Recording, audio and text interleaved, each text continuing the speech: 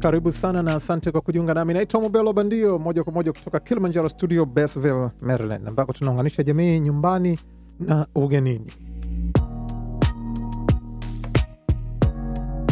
Na kwa tumekuwa desturi, kila napata nafasi tunaweza kuzungumza na wadau mbalimbali kutoka katika sehemu tofauti kuzungumzia mambo tofauti. Mimi kama nilivyokuambia niko hapa Kilimanjaro Studio, lakini leo tunakwenda moja kwa moja mpaka Addis Ababa, Ethiopia, ambako tunakwenda kuzungumzia juu ya ukuaji wa lugha ya Kiswahili, sio tu Afrika lakini namna ambavyo inaendelea kukua duniani. Na nakwenda kuungana na moja kati ya wadau wakubwa wa lugha ya Kiswahili, ni kutoka Ethiopian Swahili Community, Addis Ababa. Anazungumzia Imani Yohani Paulo. Kaka, karibu sana na asante kwa kujiunga nasi. Asante sana ndugu Bwana Mberua kwa kunialika jioni ya leo. Nashukuru sana, naamini kwamba hapo mtakuwa labda asubuhi hivi. Yes, ni asubuhi. Kama alivyotangulia Bwana Mberua ni kwamba jina langu naitwa Yohani Paulo Imani. Mimi ni mzalendo wa Afrika, lakini pia mimi ni mtetezi, mwanaharakati wa lugha ya Kiswahili. Na tunazungumza kidogo kuhusiana na hii kabla ya kuja katika mikakati. Twende kwenye hii Ethiopian Swahili Community. Ni nini, ulianzisha lini ama mlianzisha lini, nafanya nini na kwa nini ukatoka? Kwa sababu wewe tumekutana mara ya kwanza ukiwa hapa Washington DMV. Ukaondoka hapa, sasa hivi unaishi Addis Ababa. Twende kwanza kuzungumzia kuhusiana na Ethiopian Swahili Community. Asante sana. Ndio, mimi nilikuwa naishi Washington DC ambapo nimekaa zaidi ya miaka 15. Alafu nimetoka hapo Washington DC nikaelekea hapa nchini Ethiopia kwa ajili ya kutetea lugha ya Kiswahili, kwa maana kwamba tunahitaji nchi ya Ethiopia iingie katika mtazamo ama katika harakati za kufundisha Kiswahili kuanzia shule za msingi hadi chuo. Kwa hiyo ndio sababu imenitoa hapo Washington DC hadi hapa niliko Addis Ababa, Ethiopia. Na umeuliza kuhusu Ethiopian Swahili Community. Ethiopian Swahili Community kama inavyojieleza yenyewe ni jumuiya ya watu wanaoongea lugha ya Kiswahili kutoka mataifa mbalimbali hapa Addis Ababa, Ethiopia. Na shughuli tunazozifanya ni shughuli nyingi sana, siwezi nikazieleza zote, lakini zote zinahusika na lugha ya Kiswahili. Okay. Kama umejiunga nami, naitwa Mbelo Bandio tena kutoka Kilimanjaro Studios, Bassville, Maryland. Na leo nimepata fursa kipekee kuungana na Imani Yohani Paulo kutoka Addis Ababa. Kama ambavyo nimwambia hapo awali, amekuwa mkarimu sana kutenga muda kuzungumzia kuhusiana na swala hili, yeye kama mtetezi wa Kiswahili. Sasa unazungumzia Ethiopia. Ilifika vipi Ethiopia na katika kuchagua kwako? Kwa sababu ziko nchi nyingi sana. Tunafahamu tuna Kenya, Uganda, Tanzania. Lakini kipi hasa ambacho kilitokea kikakufanya wewe uende Ethiopia badala ya kwenda katika nchi nyingine yoyote ile? Asante sana ndugu yangu. Kwanza ningependa nijulishe watu kwamba nchi ya Ethiopia ni muhimu sana katika mikakati yote tunaweza kuifanya hapa barani Afrika. Kama nilivyosema, mimi ni mwanaharakati, lakini pia mimi ni mzalendo wa Afrika, ama mwana mapinduzi wa Afrika. Kwa hiyo tumechagua nchi ya Ethiopia kwanza kwa sababu ndio makao makuu ya umoja ama muungano wa Afrika. Hilo la kwanza. Jambo la pili, nchi ya Ethiopia ni kwamba ina raia wengi. Ni nchi ya pili hapa barani Afrika kuwa na raia wengi, kwa kumaanisha kwamba wanadamu ama raia ni bidhaa. Kwa hiyo unapokuwa unafanya shughuli zote ni lazima ujikite katika mahali ambapo kuna walimu kuna raia wengi. Kwa lugha nyingine ni kwamba raia wengi ni wateja. Sasa hiyo ni ya pili. Jambo la tatu ni kwamba nchi ya Ethiopia ipo katika mikakati ya kujiunga na East Africa Community, jumuiya ya Afrika Mashariki. Hiyo ni nyingine, lakini pia hii nchi ya Ethiopia ina sifa zake kwa lugha kwa sehemu nyingine, kwa sababu ni mahali ambapo ukija na lugha unaweza kukutana na opposition. Watu wanaopinga unaweza kukuta wengi sana. Kwa hiyo ndio sababu ambayo imesababisha kwa ufupi tuanzie hapa nchini Ethiopia. Na kuna umuhimu gani wa Ethiopia kufundisha Kiswahili kuanzia shule ya msingi mpaka vyuo vikuu? Najua ni moja kati ya dhamira ambayo mmekuwa nayo na ambayo imewapeleka pale. Unafikiri kwa kufanya hivyo kuna umuhimu gani? Hiyo ina umuhimu, siwezi nikaeleza, labda ni kama naweza kukupa kama sababu kama 5 hivi. Kuna sababu ama kuna muhimu kwa watu wanaoongea lugha ya Kiswahili. Kama unavyojua Tanzania haswa, watu wengi sana wasomi wamesoma, lakini wamesomea Kiswahili lakini hawana kibarua, hawana kazi. Kwa hiyo Ethiopia wakupitisha Kiswahili, kunakadiriwa at least kama walimu milioni 1.5 wataweza kuhitajika kuja kufundisha Kiswahili hapa nchini Ethiopia. Kwa hiyo hizo ni kazi ama ni fursa ambazo zitakuwa zimefunguka kwa wale wote wanaoongea lugha ya Kiswahili kutoka Tanzania haswa, kuna Kenya, Uganda, Congo DRC, Burundi na maeneo mengine mbalimbali ambapo wanaongea ama wanatumia lugha ya Kiswahili. Kwa hiyo hizo ni fursa kwanza. Jambo la pili ni kuhusu wa Ethiopia wenyewe watafaidika na nini. Ethiopia ipo kwenye mbio za kujiunga na Afrika Mashariki, Jumuiya ya Afrika Mashariki, hiyo ya kwanza. Kwa hiyo watapata faida kwa sababu watakuwa wamechangamana na Waafrika wengine, hilo la kwanza. Jambo la pili, kwa Ethiopia wapo kwenye mbio za kutumia bandari na Mombasa ambapo ni chimbuko la Kiswahili pale. Kwa hiyo watakao kuwa wanatumia hiyo bandari pale watahitaji kuongea lugha ya Kiswahili. Jambo la tatu ni kuhusu Safaricom. Safaricom inahamia hapa Ethiopia kutoka Kenya. Okay. Kwa hiyo hiyo ni moja nyingine, lakini pia kuna fursa kwenye kazi shirika mbalimbali. Kwa mfano kama hapa kuna benki ambazo wana mpango ya kufungua vituo hapo Kenya na Tanzania. Hizo benki wote watakuwa wanahitaji lugha ya Kiswahili. Bila ya kusahau Umoja wa Afrika ambapo ni lazima tuwe na lugha kwa sababu muungano wa Afrika bila Kiswahili haiwezekani. Naamini kwamba Waafrika wote hasasa wa Tanzania wanaelewa hii hapa kwamba muungano wa Afrika bila lugha haiwezekani. Ni kama kuunganisha ndoa ya watu wawili, mke na mume, hawana lugha ya kutumia. Kuna fursa nyingi mbalimbali, lakini nafikiri kwamba hizo zinatosha. Okay. Na by the way, hii ingebidi iwe tayari imeshafanyika ya kufundisha Kiswahili hapa nchini Ethiopia. Walipoanzisha Umoja wa Afrika, hii Africa Union ambayo makao makuu yako hapa Addis Ababa Ethiopia, ilibidi ile miaka ya 62, 63 ilibidi waweke vitu kama hivi vya njia za kufundisha Kiswahili. Okay. Na nyinyi sasa kama Ethiopian Swahili community, mnachofanya hasa ni nini? Mnafanya kulobi tu ama mnafundisha na nyinyi, mna madarasa? Ni kitu gani ambacho mnafanya hapo katika kutimiza hii adhma ya kusema kwamba Kiswahili kitoke shule ya msingi kiende mpaka vyuo vikuu?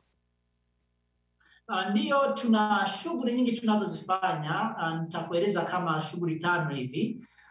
Shughuli ya kwanza tunayoifanya ni kutetea Kiswahili. Kuna mtu aliwahi kuniambia kwamba Kiswahili hakihitaji kutetewa mtetezi. Sisi tunatetea Kiswahili kwa lugha, kwa kumaanisha kwamba tuna advocate Kiswahili, tunaendea serikali hapa na wanaohusika ili waweze kupitisha sheria za kufundisha Kiswahili kuanzia shule za msingi hadi chuo. Hiyo ndio kazi ya kwanza tunayoifanya, kwa kumaanisha kwamba sisi hatuwezi kufanya kazi nyingine yoyote zaidi ya hapo. Kazi ya pili tunayoifanya ni kufundisha Kiswahili. Tuna madarasa ya kufundishia Kiswahili watu kutoka hapa nchini Ethiopia na wageni wengine ambao wanaishi hapa Ethiopia. Tunawafundisha Kiswahili hapa Ethiopia. Hiyo ni kazi ya tatu. Kazi ya pili. Kazi ya tatu, tunaandaa tamasha kwa kuhakikisha kwamba Waethiopia wanajua kuhusu lugha ya Kiswahili, maana watu hapa Ethiopia hawana habari kuhusu lugha ya Kiswahili. Hiyo ya kuandaa tamasha na vitu vingine mbalimbali kama kuandika vipeperushi inaendana pia na kueleza lugha ya Kiswahili. wa Ethiopia hawezi wakajifunza Kiswahili mpaka waelezwe Kiswahili ni nini. Kwa hiyo tunawaeleza Kiswahili ni nini kwa lugha nyingine. Kazi ya 4, sisi tunaomba serikali hapa Ethiopia ipitishe sheria ya kutupa siku ya Kiswahili hapa nchini Ethiopia. Tunahitaji Swahili Day ambayo itakuwa ni siku ya sisi ku celebrate ama kama siku ya tamasha hivi, ambapo tutakuwa tunasherekea lakini pia na kuwaenzi mashujaa wa Kiswahili. Sisi tayari tuna mashujaa wa Kiswahili, by the way, kama ulikuwa hujajua nitakueleza kuhusu mashujaa wa Kiswahili. Lakini kazi nyingine tunayoifanya ni kupata eneo linaloitwa Swahili. Hapa Addis Ababa, kama unavyojua, Washington DC kwa mfano, kuna Georgetown, kuna Capitol Hill, kuna Brooklyn, sijui nini na nini. Hapa Addis Ababa Ethiopia hatuna eneo la Kiswahili. Kwa hiyo tunaomba serikali ya Ethiopia itupatie eneo la Kiswahili ili tuweze kukumbukwa kama Ethiopian Swahili Community. Ya mwisho sasa ni kuomba jengo la Kiswahili. Jengo la Kiswahili tunahitaji jengo kubwa sana ambalo litakuwa linahifadhi historia ya Kiswahili hapa Ethiopia na Afrika kwa jumla. Litakuwa lina maeneo ya library ambapo watu wanaweza kuja kusoma vitabu vya Kiswahili, ambapo tuna mpango wa kuandika dictionary ama kamusi za kwanza kabisa kwa lugha za hapa Ethiopia na lugha ya Kiswahili. Na vitu vingine mbalimbali kama chakula cha Kiswahili, kama unataka kutazama movies ama filamu za Kiswahili, hilo jengo litakuwa ni mahali unaweza kupata vitu kama hivyo vinavyohusika na lugha ya Kiswahili. Hizo ndizo kazi kwa jumla tunazozifanya sasa hivi. Kama umejiunga nami tena, naitwa Mbelo Bandio kutoka Kilimanjaro Studios, na niliye naye leo kutoka Addis Ababa. Kutoka Addis Ababa niko na Imani Yohani Paulo. Yeye amekuwa mkarimu sana kuweza kujiunga nasi. Tuweza kuzungumza mawili matatu kuhusiana na swala zima la Kiswahili. Yeye anatokea katika ile inaitwa Ethiopian Swahili Community. Ethiopian Swahili Community kutoka Addis Ababa, na amekuwa mkarimu kutenga muda wake tuweze kuzungumza mawili matatu. Ameshatuambia kuhusiana na asili yao na mambo ambayo anayafanya pale. Sasa nirudi kwenye, najua umesema kuna madarasa na vitu vingine, lakini vipi kuhusu ushirikiano na wadau wengine wa Kiswahili? Tutakuja kuzungumza kuhusu mashujaa wa Kiswahili na watu wengine, lakini vipi kuhusiana na ushirikiano ambao unaweza kupata? Kwa sababu kama unazungumzia kuanzisha makumbusho, kama unazungumzia kuhusu jengo la Kiswahili, kama unazungumzia kuhusu siku ya Kiswahili, hivi sio vitu ambavyo unaweza mkavifanya pekee yenu, siku ya Kiswahili lakini pia tamasha kubwa la Kiswahili.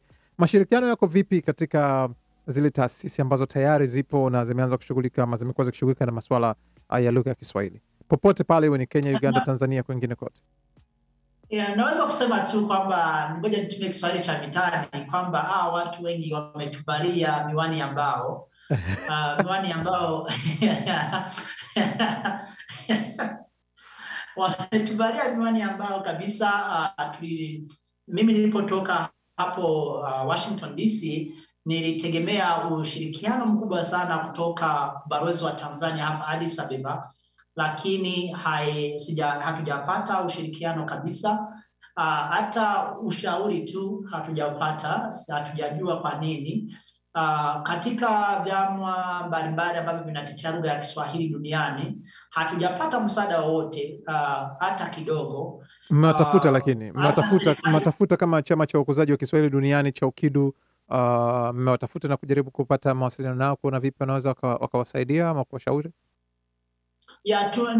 Cha UKIDU tumeongea nao, lakini hawajatupatia msaada wowote, lakini wao wako karibu nasi. Tumeongea, tunawasiliana katika tamasha ambazo tumezifanya tayari mara mbili. Wao walikuja, walituma mtu akaja, kulikuwa kuna mama mmoja anaitwa Sara alikuwepo.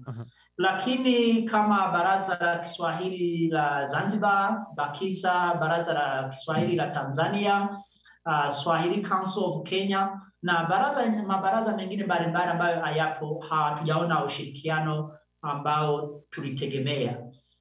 Kwa hiyo naamini kwamba hii ndio labda naweza kusema kwamba hii ndio nafasi ya kupiga filimbi ili hao watu wajiunge nasi, kwa maana hili ni swala la simba kabisa la kuleta Kiswahili hapa nchini Ethiopia. sidhani kwamba kuna mtu yoyote anaweza kupinga shughuli tunazozifanya kwa ajili ya kukuza Kiswahili hapa nchini Ethiopia. Na mnafikiri kwa nini kuna changamoto? Nafikiri wanahisi kwamba uko pale kwa ajili ya kupiga, ama kuna vitu ambavyo labda hawavielewi kuhusiana na Ethiopian Swahili community, wameomba baadhi ya document hawajazipata, labda wanafikiri kwamba kuna faida ambayo unakwenda kuendeleza ambayo labda haiendani na mission na vision zao? Kwanza labda nikiongelea kuhusu ubalozi wa Tanzania, nafikiri kwamba hao wamekaa kiserikali. Kwa hiyo sidhani kwamba kuna tatizo lingine lolote, kwa sababu sisi hatutafute kiki. Kama ningekuwa natafuta kiki ningebaki hapo DC na tengeneza hizo pesa hizo dola zangu kuliko nitengeneze pesa za hapa Ethiopia. Kwa hiyo naamini kwamba watu wote wanajua kwamba tunachokifanya hatujakuja kufanya kwa sababu ya kutafuta mshiko. Kwa hiyo mimi nafikiri kwamba ubalozi hiyo ndio labda inaweza ikawa wamekaa kiserikali na sheria zao huwezi kuzielewa. Sisi tumekaa kama jumuiya ya Kiswahili Ethiopia, kwa hiyo ni jumuiya tu, ni jamii. Kuhusu labda mashirika mengine mbalimbali, kwa sababu tumeanza hizi campaign miezi 8 iliyopita.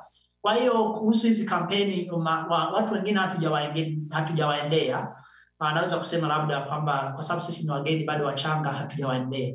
Lakini tunaamini kwamba watakuja kutunga mkono kwa namna moja ama nyingine. Jambo ningependa nizungumzie kuhusu kufundisha Kiswahili. Wanafunzi wangu nilioanza kuwafundisha kabisa sasa hivi ndio wanafundisha Kiswahili. Kazi kubwa sana hapa Ethiopia kuhusu lugha ya Kiswahili ni kwamba watu wa Ethiopia hapa hawana habari kuhusu lugha ya Kiswahili. Kwa hiyo kwanza ni lazima waeleze Kiswahili ni nini. Hilo la kwanza. Jambo la pili ndio uweze kuwafundisha. Kama hujamueleza mtu kuhusu lugha ya Kiswahili, hawawezi wakajifunza lugha ya Kiswahili. Hawawezi kabisa. Kwa hiyo naamini kwamba tutafanikiwa tokana labda ukihesabu nilipokuwa nafikiri mimi kabla sijaja hapa, nilifikiri kwamba hii kazi itakuja kuwa kazi ngumu sana, lakini imekuwa rahisi kidogo. Kwa hiyo mimi naamini kwamba tutakuja kufanikiwa. Na changamoto kubwa ambazo unaziona hivi sasa ni zipi? Kwa sababu tayari umeshazungumzia hiyo swala la kwamba wa Ethiopia kuna ule ugumu wa kueleza kuhusiana na lugha, lakini pia tunafahamu kwamba ni wahafidhina kiasi, ni watu ambao wanapenda vitu vyao, wanapenda utamaduni wao, wanapenda lugha yao. Wewe unapoingiza kitu kama Kiswahili, unaona kama hiyo ni moja kati ya changamoto ambayo wanakuja nayo katika mapokeo, na pia kuna changamoto gani nyingine, hasa ukizingatia ilikuwa ni sandakalawe, ni bahati nasibu, ni risk kubwa ulichukua kuondoka Washington DC kwenda Addis Ababa? Tuanze na changamoto alafu tuje tuzungumzie hili la risk ambalo ulichukua wewe. Changamoto zipo nyingi sana. Kwanza wa Ethiopia tofauti na mataifa mengine ambayo mimi nimepita hapa Ethiopia, lugha inatazamwa kwa mtazamo tofauti kabisa katika kitu ambacho nimekigundua kwamba lugha zote hapa ambazo zipo zimetumika kisiasa. Kwa Kiingereza wanasema kwamba they politicize language. Kwa hiyo lugha hapa zinatumika, ni chombo cha kisiasa kutawala mtu. Unajua, kwa mfano ukiongea mahali pengine pote barani Afrika, sijui kama kuna mahali kama hapa Ethiopia. Wa Ethiopia wako very sensitive ikija kwa lugha. Hiyo ni changamoto kubwa sana ambayo tumekutana nayo. Kwa mfano ukimwambia mtu nataka nikufundishe Kiswahili, atakwambia kwamba nina kabila yangu. Unaona wewe umemuuliza kwamba nataka nikufundishe lugha ya Kiswahili, yeye anakwambia kwamba nina kabila yangu. Unaona, moja kwa moja unajua kwamba yani ulichomuomba hajakujibu kama sawa na ulichomuomba. Kwa kumaanisha kwamba wao wanaamini kwamba lugha na kabila na utawala na kila kitu kinaendana. Hiyo ni kazi ya kwanza. Lakini bahati mbaya pia wa Ethiopia wengi wao hawana habari kuhusu Afrika. Kwa kumaanisha kwamba mambo yanayoendelea katika bara la Afrika wengi hawajui sana. Na sio wa Ethiopia peke yake, unafikiri kwamba hata Waafrika wote kwa jumla hatujui kuhusu yanayoendelea barani Afrika kwa ufupi. Kwa hiyo ni changamoto nyingine, inabidi tuanze kuwaeleza sasa. Unaona, inakuwa kazi ngumu sana kueleza mtu Kiswahili sio lugha ya kabila. Unaona, Kiswahili ni lugha ambayo inatumika nchi mbalimbali, sio lugha ya nchi moja. Kiswahili inahusiana sana na lugha za kwenu hapa ambazo mnazitumia. By the way, hapa Ethiopia kuna kabila zaidi ya 83 kama sijakosea. Kwa hiyo na kabila 3 ambazo ndizo kabila kubwa ambazo kawaida zimekuwa kuna changamoto katika kuishi pamoja. Kwa hiyo ndio ni moja kati ya hizo changamoto ambazo tunazo. Lakini pia katika mila na desturi na tamaduni, hapa watu kama nilivyoongelea kuhusu, yani lugha wanaiona pia kama ni njia moja kati ya tamaduni zao. Kwa hiyo ukimwomba mtu mfundishe lugha ya Afrika ambayo sio Kiingereza ama Kifaransa, anafikiri kwamba unakuja kuvunja zile mila na desturi na tamaduni za watu. Hizo ni moja kati ya changamoto tumezipata. Lakini changamoto nyingine ni kuhusu fedha, pesa ya kufundisha, pesa ya walimu, na pesa ya kulipia mahali pa kufundishia. Maisha hapa ni yako juu sana, sio kama labda Kenya ama Tanzania. Hapa kila kitu kiko juu sana, yani hakuna utani, yani pesa hapa haiko rahisi. Lakini jambo lingine ni kwamba hapa huwezi ukawa na shirika ama na biashara kama hauna ile wananchi, kwa kumaanisha kwamba kama wewe sio mzaliwa hauwezi kupata kitu hapa nchini Ethiopia. Na la mwisho kabisa ambayo ni muhimu sana, hatuna hata vitabu.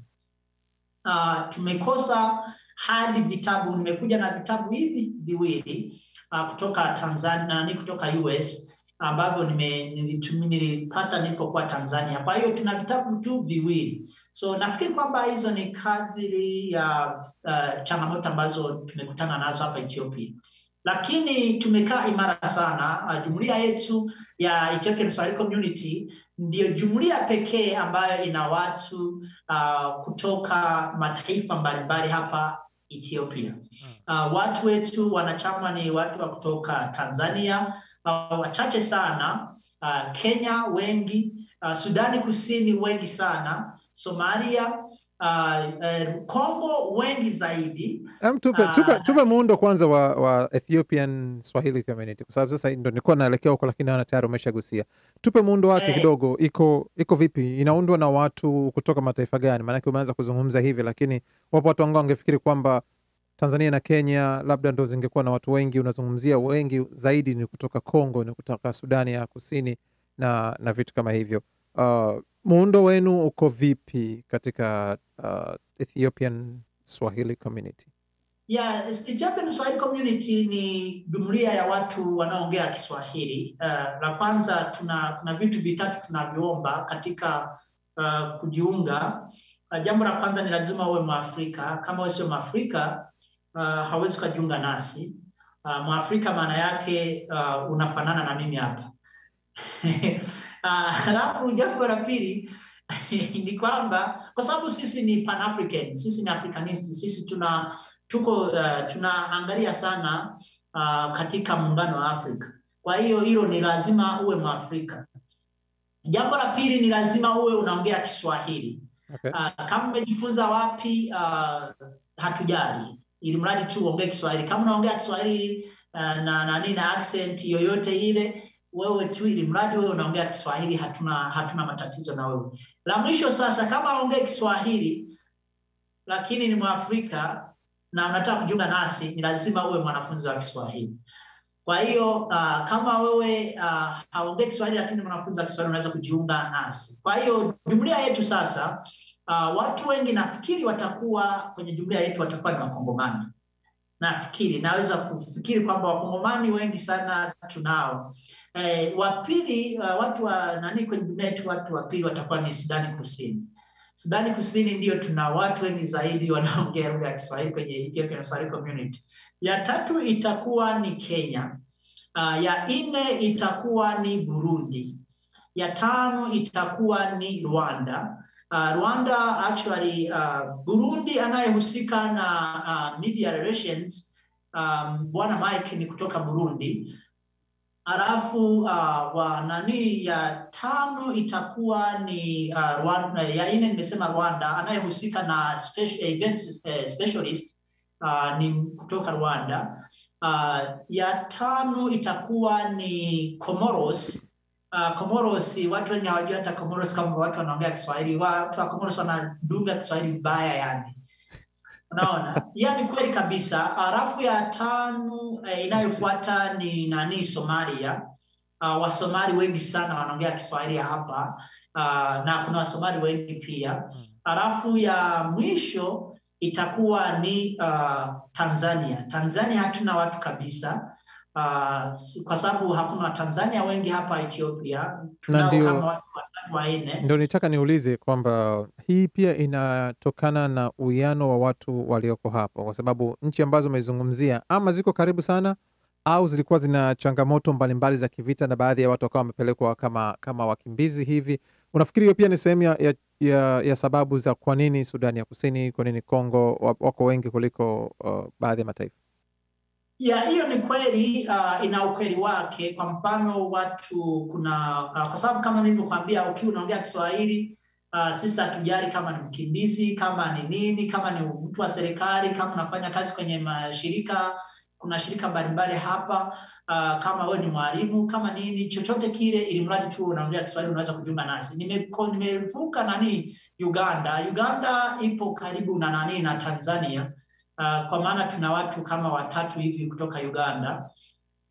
Uganda hatuna watu. Kwa hiyo nafikiri Tanzania, kwa sababu Tanzania hakuna wakimbizi kutoka Tanzania.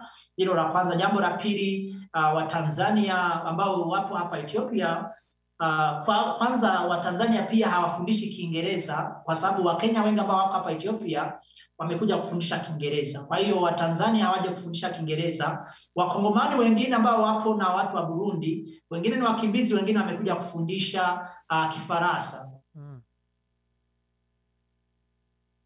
Kama majiunga nami, naitwa Mubelwa Bandio, moja kwa moja kutoka Kilimanjaro Studios hapa Basville, Maryland. Na leo kama ambavyo nimezungumza hapo awali, nimekuwa katika mazungumzo na dau wa ile inayoitwa Ethiopian Swahili Community, Ethiopian Swahili Community, ambaye amekuwa mkarimu sana kuweza kujiunga nasi moja kwa moja kutoka Addis Ababa. Na hapa namzungumzia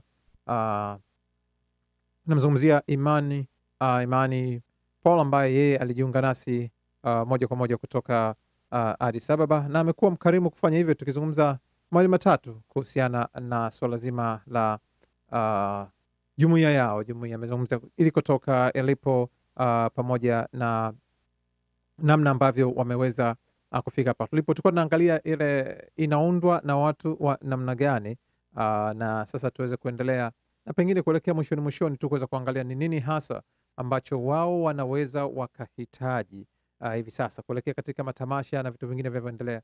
Tuone kama Imani anaweza akarejea na kuweza kutuambia sasa nini hasa ambayo wanategemea katika maandalizi haya, lakini pia ana wito gani kwa wale wote ambao watakuwa wakitazama hivi sasa. Imani, karibu tena. Najua kulikuwa kuna technical kidogo hapa, lakini naamini unanisikia vizuri. Ya, nakusikia. Mimi nilifikiri kwamba wewe ndio umepotea, kumbe mimi ndio nilikuwa nimepotea. Hapana shaka. Tuambie sasa. Moja nimesahau, samahani. Endelea. Namba ya watu ambao ni wanachama wa Ethiopian Swahili Community, wengi ambao tunao ni wa Ethiopia. Okay. Yeah. Tayari ambao umeshajiunga. Nimesahauje kwa sababu tuko kwao. Kwa hiyo wengi sana tunao, rafiki zangu wengi sana. Hata ninapofanya kazi kwa TV hapa, nina watu zaidi ya watu 3 wanaongea Kiswahili. Kuna wengine wamekaa Bongo, yani Bongo wanajua vizuri. Kuna wengine wamekaa Kenya, kuna wengine wamekaa Burundi, kuna wengine wamekaa Uganda. Kwa hiyo tunao watu like border director wa Ethiopian Swahili Community, ni Ethiopia, amekaa Uganda, anaongea Kiswahili. General manager na Ethiopian Swahili Community ni Ethiopia, amekaa Kenya miaka 16. Wengi sana wapo ambao Ethiopian Swahili Community kwa ufupi ni kwamba memba wengi wanaokuja namba ya kwanza sio Kongo tena, ni Ethiopia. Ethiopia. Sijui nimeisahauji. Okay. Au ndio wenyeji na ndio wako hapo. Na mapokeo yamekuwa ni wengi. Mapokeo yako vipi? Hao wanakizungumza Kiswahili au wanazungumzia wale ambao wanakuja kujifunza Kiswahili? Wanaongea sana yani, kwenye tayari tumeanzisha kampeni ya TVs. Tayari tuna TV mbili ambazo zina program kwa Kiswahili, lakini TV nyingine zinafuata, kwa sababu kwa ile kampeni ya kutetea Kiswahili tumejikita pia kwa TVs. Kwa hiyo tuna hao watu, kuna wakina Halima, kuna wakina Haimanots, kuna wakina mimi, kuna wengi sana wanaongea Kiswahili vizuri. Kwa hiyo hao tunawaandaa kuwatengeneza ama kuwafundisha, kama vile kuwafanyia mazoezi ya kuwa watangazaji. Kwa hiyo siku sio nyingi sana utakuta mtaanza kusikia watangazaji wanaongea Kiswahili yani vizuri kabisa kutoka hapa Addis Ababa, Ethiopia. Hiyo ipo kwenye meza yetu kabisa, hiyo tunaisubiri kwa hamu actually. Na sisi tunasubiri kwa hamu, walete tuje tuone vipi wanaweza wakachangia na kutupa habari za yale ambayo yanaendelea, hasa kwa sababu Ethiopia kama nilivyozungumza ni makao makuu ya Umoja wa Afrika. Kwa hiyo itatia maana zaidi kupata watu ambao sio tu wanazungumza lugha lakini wanaripoti kutoka pale Ethiopia. Nini sasa wafanye? Nini jamii ya Kiswahili, jamii ya watu ambao wanazungumza Kiswahili, watu wanaokusikia hivi sasa kutoka katika balozi, jumuiya za kawaida, mtu mmoja ambao ni wadau na walevi wa Kiswahili, nini unafikiri ama nini ambacho ungeomba wafanye katika kusukuma kidogo kulisogeza gurudumu la Ethiopian Swahili community katika kutimiza malengo yenu? Yani, asante sana Bwana Mberua. Ni kwamba tunahitaji pesa. Hilo la kwanza kabisa, maana mimi nimeishiwa pesa, nimekuja nayo imeyuka kabisa hapa, nimekauka yani. Wenzetu wanasema nimefuria yani. Okay. Pesa imeisha. Kwa hiyo tunahitaji kwanza pesa, watupatie pesa, watusaidie. Kwa maana pesa watakaotupatia sasa hivi, tunaandaa Ethiopian Swahili Day. Siku ya Kiswahili. Siku ya Kiswahili itakuwa tarehe 29 mwezi wa kwanza mwakani 2022 ama 2022. Siku hiyo tutakuwa na siku ya Kiswahili na tunaalika watu wengi waje kusherehekea siku ya Kiswahili hapa nchini Ethiopia. Itakuwa ni mara ya kwanza kabisa na tupo kwenye mbio za kumwalika Bwana Dr. Maulana Kalenga kutoka California. Okay. Ambaye ameanzisha kwanza hapo Marekani. Nafikiri kwamba wa Marekani wa asili ya Afrika wote wanajua kuhusu kwanza. Huyu Profesa Dr. Maulana Kalenga tuna mpango wa kumwalika, na wafikirie hawa wanaotusikiliza, jumuiya ya watu wote wanaoongea lugha ya Kiswahili duniani kote, kwamba kumtoa mtu kutoka California hadi huku sio bei rahisi. Unaona, sio huyo tu, maana tuna mpango wa kumwalika pia Bwana Julius Malema kutoka Afrika Kusini. Amekuwa katika kiti cha mbele katika kutetea lugha ya Kiswahili. Nimemwona juzi tu hapa akizungumza kuhusiana na matumizi ya lugha ya Kiswahili kama sehemu. Kwa hiyo naye mnapanga kumuita. Yeye mwenyewe si anahitaji, yeye mwenyewe tayari tumeshatuma barua na tuna contact naye. Kwa hiyo huyo tuna mpango wa kumleta kwa sababu yeye amekuja katika kiti cha mbele kuwa mtetezi wa Kiswahili. Kama nilivyosema, nimeongelea kuhusu sijui, labda ngoja niendelee na shughuli labda za michango tu ama msaada tunaohitaji. Nitakuja kuongelea kuhusu Swahili Heroes ama mashujaa wa Kiswahili. Kwa hiyo hiyo tamasha ya Ethiopian Swahili Day ama siku ya Kiswahili hapa nchini Ethiopia, pia tuna mpango wa kumwalika Prof. Lumumba kutoka Kenya. Tumejaribu pia, Waswahili wanasema kujitosa, tumejaribu kujitosa na kumwalika Rais wa Uganda Bwana Yoweri Museveni Kaguta. Pia naye amekuja katika kiti cha mbele katika kutetea lugha ya Kiswahili iwe lugha ya Afrika kwa jumla ama ya Waafrika wote. Na watu wengine, kuna jamaa mmoja anaitwa Swahili Nation, sijui kama namjua, yuko Korea Kusini. Huyu jamaa naye ni msaada mkubwa sana katika kusambaza lugha ya Kiswahili. Kwa hiyo naye tumemwalika, atatoka Korea Kusini. Tulikuwa tuna mpango wa kumwalika Bwana Diamond Platinum, kwa sababu vijana wengi wanamjua sana hapa Addis Ababa.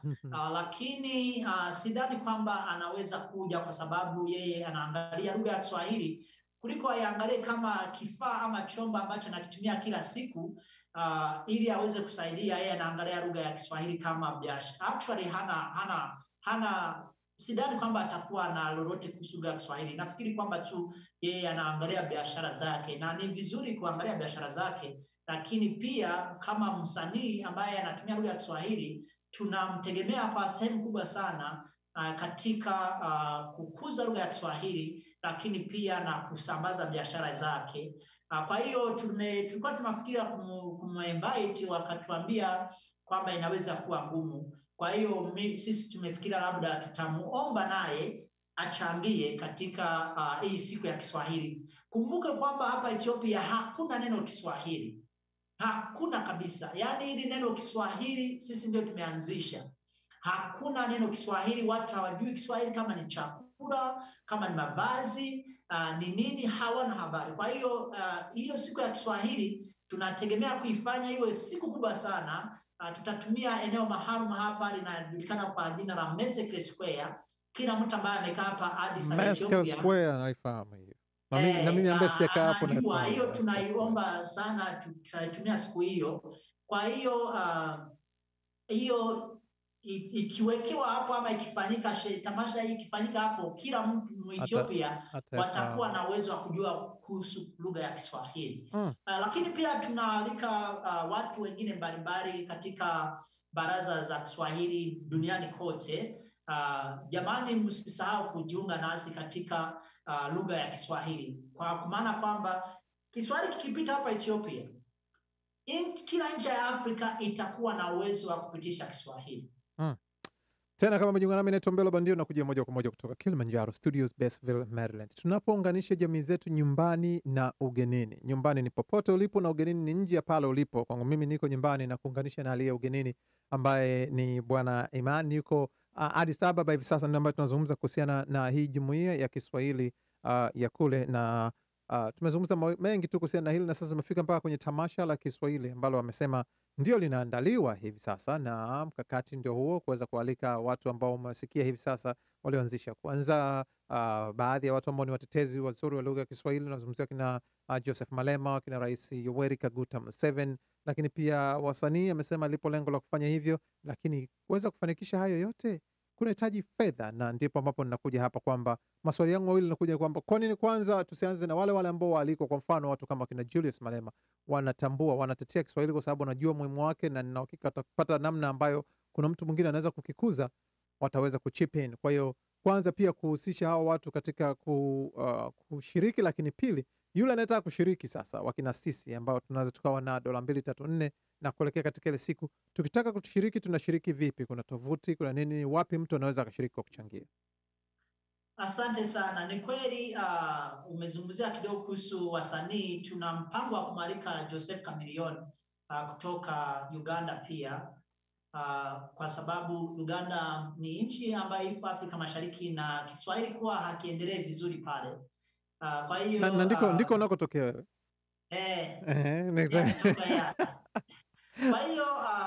Kwa hiyo nafikiri kwamba naye tutamwalika. Umezungumzia kuhusu kutoa mchango. Yes.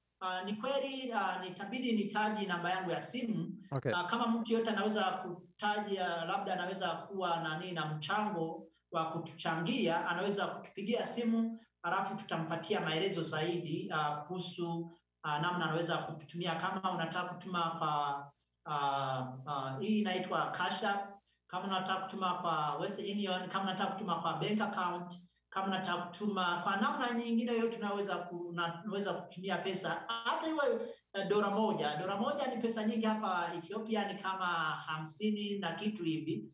Kwa hiyo ni pesa inayotosha kwa ajili ya labda kupatia transport walimu wetu wanaofundisha lugha ya Kiswahili. Kwa hiyo namba ya simu ni alama ya kuongeza 251 samahani, 927 48 33 57.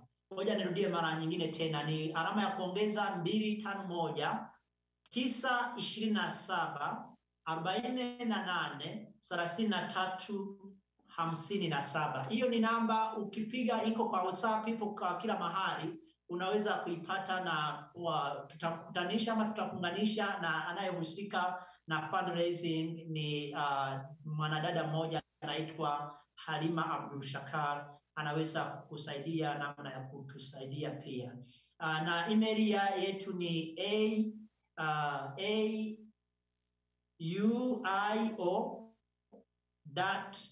Ethiopian Swahili community @gmail.com. Kwa hiyo ni email, unaweza kutupata pia, na kwa YouTube pia tupo, tumeanza ku upload video, vitu kama hivyo. Na huko mnapatikana kwa nani gani kwenye YouTube? YouTube ni Ethiopian Swahili community tu. Okay, kwa hiyo nambari za simu pamoja na email zote ziko hapo chini, zitakuwa hapo chini kwenye link, lakini kama kweli unataka kuiandika ni +251 927 483 357 +251 927 483 357, na email ni auio.ethiopianswahilicommunity@gmail.com. Hizo pia zinapatikana hapo katika link. Fanya mawasiliano ili uweze kujua namna gani unaweza kushiriki katika hili. Tumezungumza kuhusiana na riski ambayo umeweza kuchukua. Tumeweza kuzungumzia kuhusiana na nafasi ya Kiswahili katika kuiunganisha Afrika. Pia baadhi ya mambo ambayo mmefanya, mtupa historia kidogo ya Afrika yenyewe, na yale ambayo mmekwisha kufanya. Kwa hiyo sasa hivi, mbali na hili tamasha, lengo hasa ni nini, ili uone kwamba umefanikiwa katika movement yako ya kuondoka Washington DMV hapo, ukaacha KFC na mabaga na manini, ukaenda Ethiopia, ili uamini kwamba lengo lako limefanikiwa? Ungependa kuona nini, na pengine mpaka sasa unafikiri umefanikiwa kwa kiasi gani? Tuliko sasa hivi naweza kusema kwamba nashukuru sana kwa wananchi wa Ethiopia, na serikali ya Ethiopia, na tunaofanya kazi pamoja, na watu wengine ambao tumeacha huko Marekani. Kuna watu wengi wametunga mkono sana, wametutumia vitu kama projector, sijui vitu kama kompyuta, wametutumia pia nguo za mavazi ya Kiswahili. Kwa hiyo naweza kusema kwamba kwa ufupi, nikiangalia pia wanafunzi wangu wanaongea Kiswahili, sio sana lakini wanaongea, na nikiangalia pia na watu wengi wameshaelezwa lugha ya Kiswahili. Kama nilivyosema, tuna TV ambazo zinatoa habari kwa Kiswahili, na naweza kusema kwamba kwa ufupi tumefanikiwa kiasi, lakini kufanikiwa kwetu itakuwa kamili siku ambapo serikali hapa nchini Ethiopia itapitisha sheria ya kufundisha Kiswahili kuanzia shule za msingi hadi chuo. Hilo ndio lengo ambalo limetuleta hapa nchini Ethiopia. Kwa hiyo lakini naweza kusema kwamba tumefanikiwa. Na nikirudi hapo, kuna jambo moja ambalo nimeligusia lakini sijalimalizia, kuhusu mashujaa wa lugha ya Kiswahili. Siku ya Kiswahili tutakuwa tunawapatia tuzo wale watu ambao wametetea lugha ya Kiswahili kwa nguvu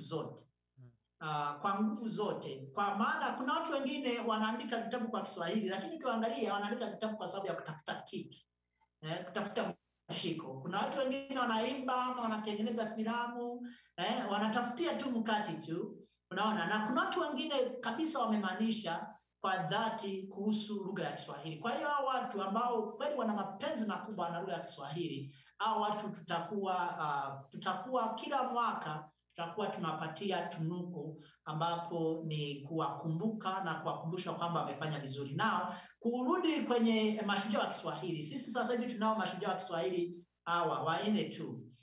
Shujaa wa kwanza ni Mwalimu Julius Kambarage Nyerere, baba wa taifa Tanzania, ambaye amefanya Kiswahili kiwe ni sehemu kubwa sana katika nchi mbalimbali za Afrika, lakini pia iwe ni lugha inayotumika katika nchi ya Tanzania kama ilivyo sasa hivi. Unajua Kiswahili, sijui kama unanisikia Yes, mimi nakusikia.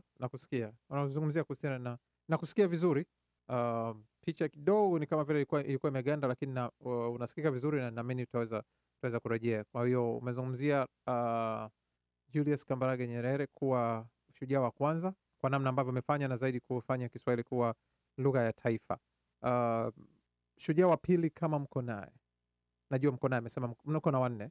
Recording stopped. Okay. Changamoto kidogo ya kimtandao, lakini kama ambavyo nimesema hivi sasa niko na Yohani Paulo.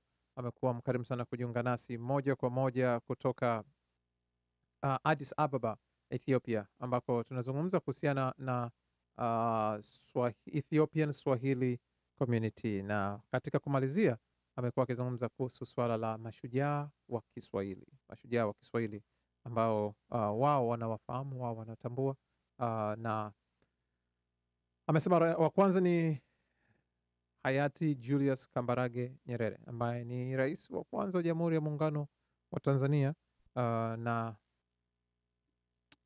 sasa kwa sababu naona amekwisha kurejea hapa, tayari Imani amekwisha kurejea.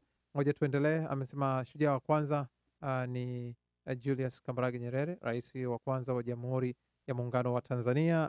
Tuende tukaone katika orodha yao mashujaa ni wapi, lakini pia nitakuja kumuuliza kwani hao mashujaa wanapatikana vipi. Imani, tuendelee. Umetutajia Julius Kambarage Nyerere na harakati zake alizozifanya kwanza za kuifanya Kiswahili kuwa lugha ya taifa. Mwingine ni nani? Ndiyo, Nyerere angechagua labda Kizanati ingekuwa lugha ya Tanzania sasa hivi, lakini hakufanya hivyo. Wengi wamefanya katika kipindi chake, wamechagua lugha za asili za kwao. Kwa hiyo huyo Nyerere tumemaliza. Sasa wa pili ni Bwana Kwame Nkrumah, rais wa Ghana wa kwanza kabisa. Rais wa Ghana, na ningependa wanaotusikiliza wajue kwamba ili uwe shujaa wa Kiswahili sio lazima unaongea Kiswahili. Kwa hiyo huyu ni shujaa wa jumuiya ya Kiswahili, yule ambaye jumuiya ya Kiswahili ya Ethiopia inamtambua kama shujaa katika yale aliyoyafanya. Yes, ndiyo, hiyo ni kweli kabisa, kwa sababu amefanya juhudi kubwa sana kwa kupitisha Kiswahili nchini Ghana. Hadi leo unapoongea kwenye vyuo vya pale Ghana wanafundisha Kiswahili, kuanzia miaka yake ya 60 na ngapi, 63, 64, na ni nchi peke yake Afrika Magharibi ambapo wanafundisha lugha ya Kiswahili. Hakuna nchi nyingine kabisa. Kwa hiyo huyo ni wa pili. Wa tatu ni marehemu hayati Dr. John Joseph Pombe Magufuli. Nafikiri kwamba wa Tanzania na wengine wote wa Afrika wanamjua huyu. Huyu Jembe Magufuli huyu amefanya kazi kubwa sana kwa muda mfupi sana katika kukuza ama kupanua lugha ya Kiswahili. Nchi za SADC zote amejaza Kiswahili kule kwa miaka 5. Amegeuza mahakama wanatumia Kiswahili. Amefanya kazi kubwa sana katika kutetea lugha ya Kiswahili, hadi amefikisha walimu nchi mbalimbali. Nafikiri kwamba hilo wanafahamu. Na wa mwisho sasa ambaye ndiye anaishi ni huyu Dr. Maulana Kalenga kutoka California, Profesa Maulana Kalenga, ambaye ameanzisha sikukuu ya kwanza kabisa hapo Marekani kwa Marekani wa asili ya Afrika.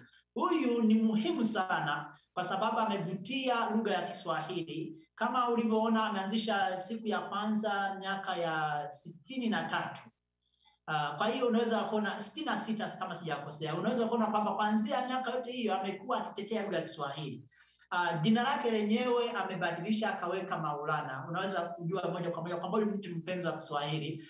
Na kwanza yenyewe zile nguzo 7 za kwanza zote zipo kwa lugha ya Kiswahili.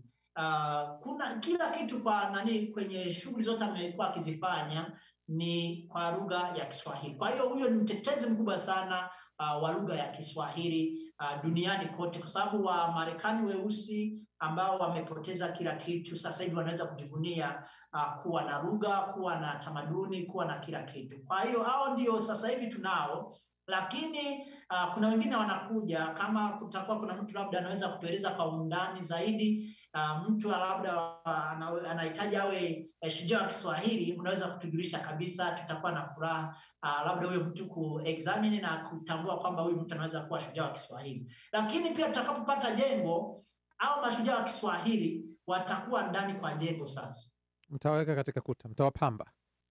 Tutapamba, yani kama floor ya kwanza itakuwa huyu hapa, ya pili, ya tatu, ya 4. itakuwa hivyo. Okay. Ili tuweze kuwaenzi mashujaa wa Kiswahili. Unapoangalia ulipotoka miezi 8 iliyopita mpaka hivi sasa, unapoangalia mwenendo jinsi ulivyo na kama mipango ambavyo unafikiri hii jumuiya inaweza ikawa wapi miaka miwili ijayo? Sisi naamini kwamba tutakuwa ndio tunatoa kazi nyingi zaidi hapa barani Afrika. Hii jumuiya yetu tutakuwa tunatoa kazi hapa barani Afrika. Itakuwa ni jumuiya ama ni community ambayo itakuwa imefanikiwa kwa kiasi kikubwa. Kwanza ni kwa sababu serikali hapa Ethiopia, sasa hivi serikali ambayo tunayo, sijui kama unafahamu kwamba rais wa Ethiopia anaongea Kiswahili. Hapana, sikuwa najua. Huyu mama anaongea Kiswahili kwa sababu watu wengi ambao wapo serikalini sasa hivi wamekaa nje ya Ethiopia. Kwa hiyo hilo linasababisha sisi tuwe na nafasi nzuri sana ya kucheza mchezo na tunaweza kupitisha mipango ambayo tunayo. Kwa hiyo kwenye miaka kama 2-3 hivi sisi tunaamini kwamba tutakuwa tuna jengo la Kiswahili, hiyo ya kwanza kabisa.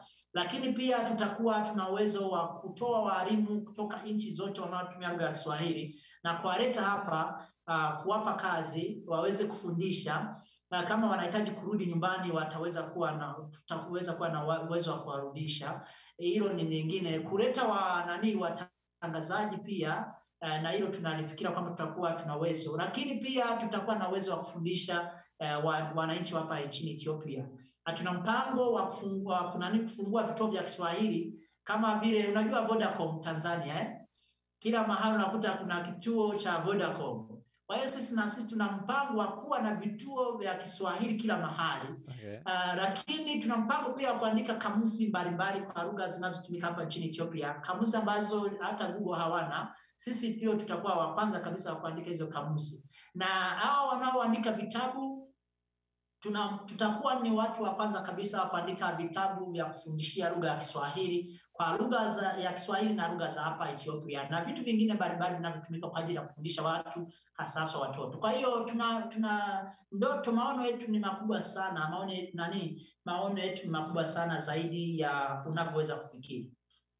Anaitwa Imani Yohani Paulo, mkuu mkarimu kujiunga nasi moja kwa moja kutoka Addis Ababa katika jumuiya ya Kiswahili ya Ethiopian Swahili Community, na tumeweza kuzungumza mengi kuhusiana na kule walikoanzia, vile alivyofanya, kule wanakoelekea, baadhi ya mambo ambayo wamepanga kuyafanya hivi sasa, ikiwa ni pamoja na tamasha linalokuja siku ya Kiswahili, wanakwenda kuzungumza nini na serikali, wapatie nini.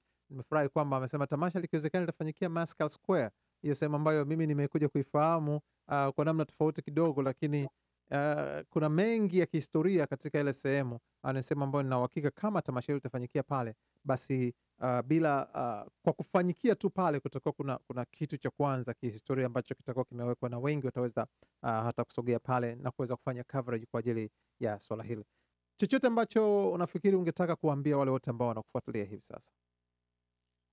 La kwanza nawaomba, kama wewe kweli ni mpenzi wa Kiswahili kwa dhati, maana nimeongea kwamba kuna watu tu wamejikuta wamezaliwa naongea Kiswahili, kwa hiyo tunasema imekuwa ni ajali ya kibiolojia, umezaliwa humo na wewe unaenda humo. Kwa hiyo wengine wangezaliwa labda mahali wanaongea ya Hausa ama Yoruba, wangebaki na na haja na Kiswahili. Kwa hiyo kama wewe ni mpenzi wa Kiswahili, yaani unapenda Kiswahili kwa dhati, tunakuomba utuunge mkono. Mna tovuti hapo? Mmeshakamilisha website kabisa? Okay. Website hatuna, hatujatengeneza. Okay. Of course kwa Telegram unaweza pia kututafuta Ethiopian Swahili Community, unaweza kutupata kwa Telegram. Okay. Lakini jambo lingine ni kwamba mpenzi wa Kiswahili, kuna kanuni 7 zetu ambazo tunazitumia, ama kwa Kiingereza wanasema Ethiopian Swahili Community Creed. Okay. Mpenzi wa Kiswahili hawezi kukaa mwezi mmoja bila ya kufundisha Kiswahili. Okay. La kwanza. Hiyo ni nafikiri kwamba popote pale ulipo, kama uko Australia, kama uko Russia, kama uko wapi, wewe kama ni mpenzi wa Kiswahili, huwezi kukaa mwezi mmoja bila kufundisha Kiswahili. Huwezi. Okay. Na mimi nimelichukua. Sasa ukiwa ugaibuni kama hapo nyumbani, huwezi kukaa mwezi mmoja bila kufundisha Kiswahili. Lazima utafungua kituo cha Kiswahili nyumbani kwako, at least watu 2-3 waje wajifunze Kiswahili. Okay. Nyingine naweza kuongelea ni kwamba kuna nyingine zinafuata, siwezi nikaziongelea zote 7, lakini nyingine ni kwamba Kiswahili ni lugha ya amani.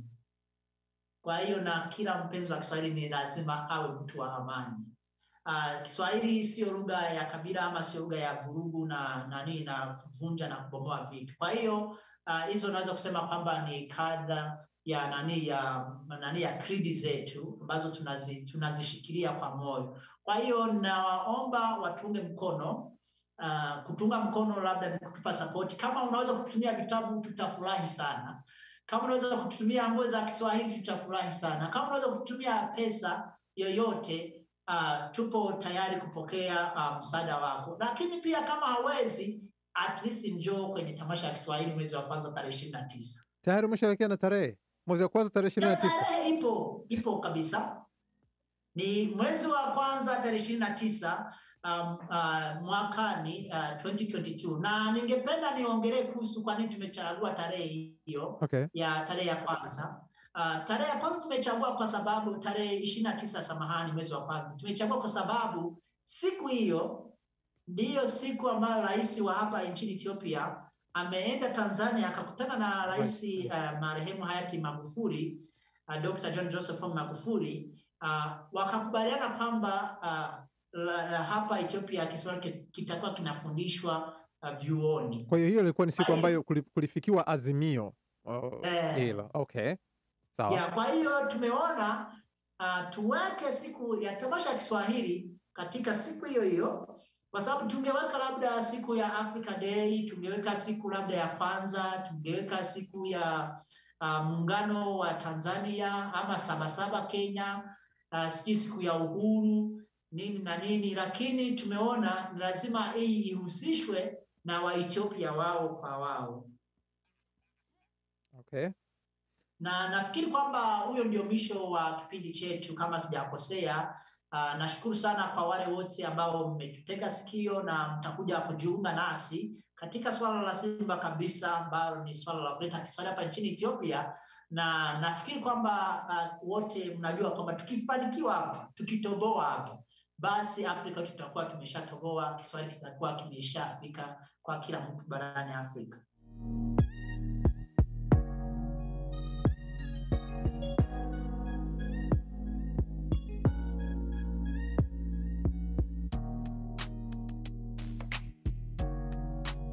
Na kama ambavyo umeweza kuona leo na nilivyokuweza kuambia hapo awali, nilikuwa pamoja na mdau kutoka Addis Ababa tukija kuzungumzia masuala haya ya Kiswahili. Aliyejiunga nasi moja kwa moja kutoka huko ni Imani Paulo, ambaye amekuwa mkarimu sana kutenga muda tuweze kuzungumza maneno matatu kuhusiana na lugha ya Kiswahili na kile ambacho wanafanya kule. Imani, kwa niaba ya wale wote ambao wamekwenda kutusikiliza, naona hapa kidogo kumekuwa kuna changamoto, kwa niaba ya wote ambao umeweza kujiunga nasi siku ya leo, nipende kukushukuru sana sana sana kwa muda wako ndugu yangu. Asante sana Bwana Mberua, na nashukuru sana kwa kunipa nafasi ya kuweza kuyaongelea tunayofanya hapa, mchakato wa kuleta Kiswahili hapa nchini Ethiopia, lakini pia kwa jumla barani Afrika. Nashukuru sana kwa kutenga muda wako. Tutazidi kuwasiliana, kama kutakuwa kuna kitu chochote kinatokea tutazidi kuwajulisha, lakini pia na nyinyi muendelee kuzidi kutusaidia katika kusambaza mambo tunayofanya hapa nchini Ethiopia. Jina langu naitwa Yohani Paulo Imani, mzalendo, mwanaharakati wa Afrika, mtetezi, mwanaharakati, mkereketo wa lugha ya Kiswahili. Naongea moja kwa moja kutoka ndani ya downtown Addis Ababa, Ethiopia, maeneo kunaitwa Denver City Bole. Panaitwa Denver City Building Bole. Okay. Alright, kama unavyoona hapo niko na Imani na amekwambia moja kwa moja kutoka Addis Ababa. Mimi naitwa Mbelo Bandio, hadi wakati mwingine, saa nyingine. Shukrani sana kwa kuwa nasi na asante sana.